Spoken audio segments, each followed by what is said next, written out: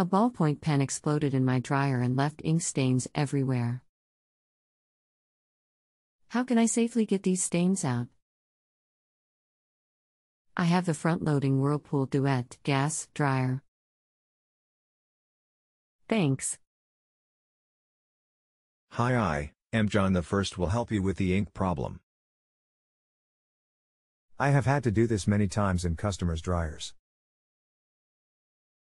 To remove ink spots in the dryer, try spraying on some WD-40 and then wipe clean with a cloth. I understand that WD-40 is flammable and my dryer is a gas dryer. As such, do you have other recommendations? Also, do I disconnect my dryer and turn off the gas before doing this? For a gas dryer, turn off the gas behind the dryer, then after the ink is gone run the dryer for half an hour to get rid of the fumes from the WD-40.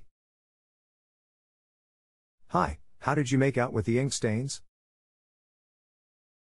Thanks for the follow-up. I still have to go to the store to get some WD-40. I did try some rubbing alcohol which did not work. Also, I had to call a plumber to turn off the gas line, because it was not easily accessible. I will try the WD-40 this afternoon and let you know. It should work for you. It works for me. Have a great day. I tried the following WD-40, 409 all-purpose cleaner and Goo-Off. The only thing that appeared to slightly work was the Goo-Off, but it is basically paint thinner and has horrible fumes. Thanks for your ideas. You have to try a few more times. It will come off. A new drum is $200.